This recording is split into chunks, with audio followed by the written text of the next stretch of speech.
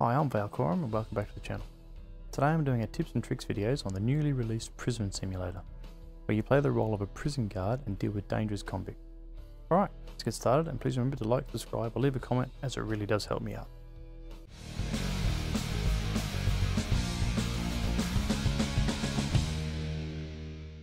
Tip 1. Skills. You gain access to skills after day 2 in the game, and then speaking with Alexander Davis in the guards room.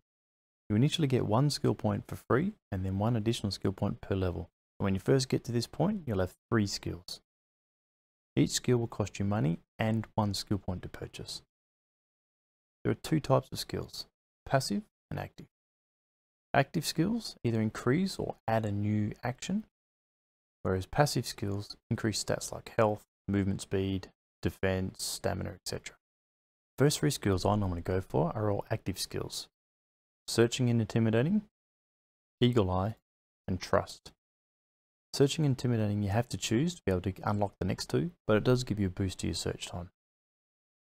Eagle eye, this makes reviewing documents so much easier. So it's useful for prison inductions, prisoners leaving, application reviews later on in the game. So once you've got this skill, you just click on the items that you want to check for a match, and it's as simple as green light, red light. Trust. This allows you to trade with 1 or 2 prisoners depending on how much respect they have for you. This is your ticket to making money. Once you have this skill, then prisoners will be marked with a $sign above the head, which means you can trade with them. You can sell both legal and illegal items with a prisoner, but I'll talk about this skill in more detail a little bit later on. Tip 2. Stats. There are 4 main stats: stamina, speed, strength, and defense. Stamina is increased by using the workbench in the prison yard, as you see in front of you. At the end of the day, before you go and talk to the officer in the briefing room, this is the perfect time to go and grind out some weights for stamina. Come to the prison yard and just grind out as many sets as you can. Depending on your level, you cannot max out this skill. I was able to get to 2 short of max at level 3, and then at level 4 I could max out my stamina skill. Grinding this out took about 15 minutes and is a small investment to pay to allow you to run around the prison for longer. Speed is increased by delivering parcels to prison officers within a time limit. This becomes available to you after your first prison intake daily mission, and you need to speak to the prison officer outside through the door in the search waiting room, just as I've gone through now. Once the event is triggered, there will be green markers that can lead you to this officer. Both defense and strength is increased by fighting prisoners in the prison yard. Not just any random prisoner, but one marked with a fist in the basketball court, as you can see in front of you now. As you increase in level, you then have to fight more prisoners to increase the skill. As you see here, I would have to fight 4 prisoners and win to gain another defense or strength stat, because you only get 1 of them at a time. You can't choose to get strength, and you can't choose to get defense. It's just what's there at the time, and that's what you get. So in this case, I'm getting defense, as you can see by the little shield above the fist. The speed, defense, and attack starting points don't always show up on your map, but you can always run to that location, and they can sometimes trigger the action to be started. So if it doesn't show up, walk up here and you might see, in this case, the fight guys walk into the area. Same as if you walk over to where the speed run is, which is just here, you might see that prison officer walk down to here and be ready for the speed attack, for the speed run. Tip 3. Boost your prison income quickly. Once you get to speak to the warden, he will give you access to the computer. This is when you can start this tactic. The best way to boost your prison income is to save up the first $500 of your prison money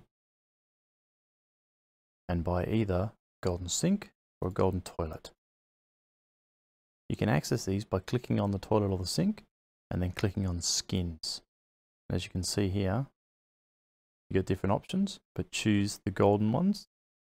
By purchasing these golden ones for $500 each, you'll get an immediate 15% boost to your prisoner respect, which then gives you a huge boost up your prison rankings, which then also gives you a huge boost of dollars per prisoner, so increasing your prisoner income. Once you've done the first one, save up your next $500 and buy the other one that you didn't buy first. Should take a day, 2 at the most, after you've done the first one. This will increase your prisoner respect by a total of 30%, which will be a huge boost in income, which will allow you to purchase other items much quicker. After a couple of quick run-throughs, I was able to consistently get in the top 5 after buying just the golden sink and the golden toilet. As you can see here, I'm ranked 2. That means I'm getting $32.20 per prisoner. So from here to scale out your income, when you're in the store, scroll down and then increase your cells. I was doing some testing here by increasing block B. Yes, it increases your income, but it also makes it more difficult to manage because you've got 2 levels in your cell. So if you actually increase out block A and block C first, which you don't have access to, you increase your income without increasing the number of prisoners you have to worry about. Tip 4, prisoner following.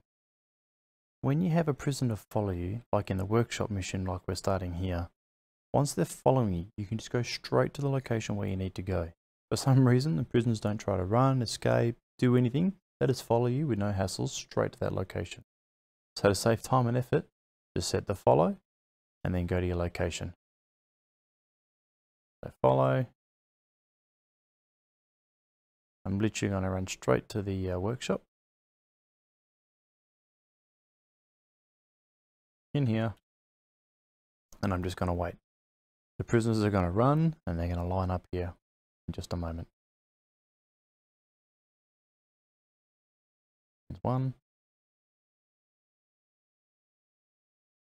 2, 3, 4, and 5. For whatever reason, there's no issues on every single time. I've done this all the time, never had an issue. Tip 5, money, money, money. There's 2 types of money in the game, prison money, which we spoke about in tip 3, and personal money. If you follow the advice from tip 1 and got the initial skill trust, then that means you can start trading with prisoners. They'll be marked with a $sign above the head as you see in front of you now.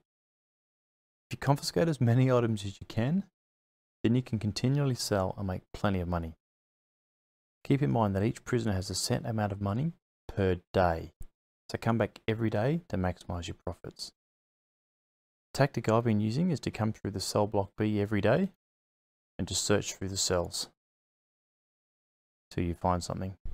Confiscate it, and this guy's got nothing. I've got an extra skill at the moment where I can just have a look and see. So because it's green, it means there's no item in there. There we go.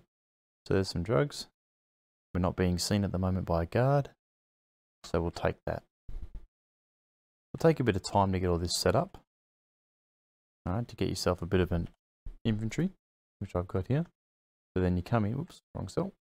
Come in every day, speak to these guys, trade,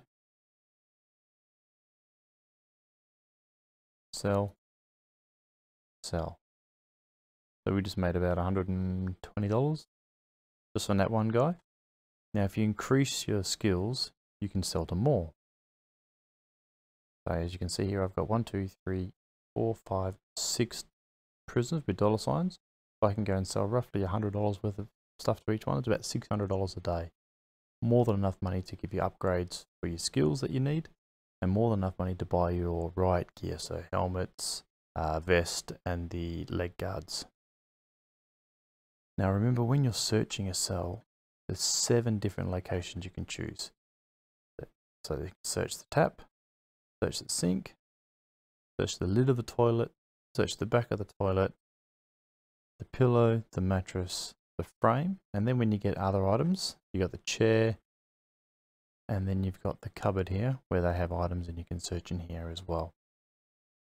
Plenty of options where you can confiscate lots and lots of illegal and legal items.